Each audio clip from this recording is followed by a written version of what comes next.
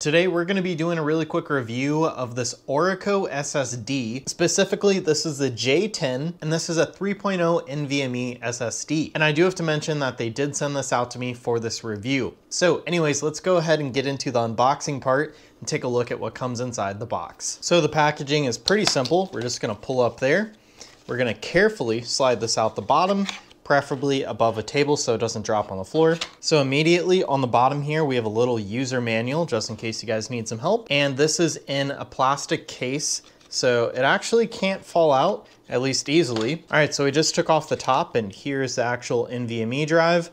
I'm gonna set this to the side. We have a few more things in here. We have a little radiator and two of these little thermal conductor pads. Just make sure that you guys take the little plastic piece off before you guys stick them on your SSD. We also have this little metal piece. This actually helps attach this to the SSD. So this is what they call a snap fit. So you just push it on and it'll kind of pinch it and hold the radiator onto place, even if it's mounted on the side of your motherboard. So it does come in an anti-static bag, which is a nice touch.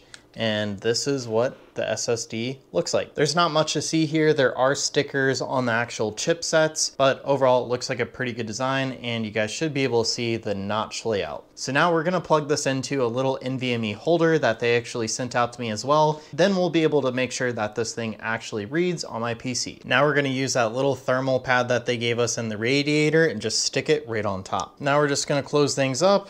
And basically all we have to do for that, we set this slightly off to the side and then push it together. Now it's all locked in place. We'll use the USB-C that they gave us. And we're just gonna make sure that we hear our computer recognize this device and go ahead and check that it's showing up in my files. All right, so the computer immediately recognized it, which is always good. So now we're gonna go to the disk management tab, and right here we can see that there's actually a new disk. So that's what I'm talking about right there. Basically, we're just gonna press OK. Now we're gonna go to the disk and we're gonna create a new simple volume. We're gonna go through all of these, just press next, finish, and now we have the drive right here. So just like that, we could see the drive, 476 gigabytes of 476 gigabytes free. So anyways, that's just my really quick review of this Orico SSD.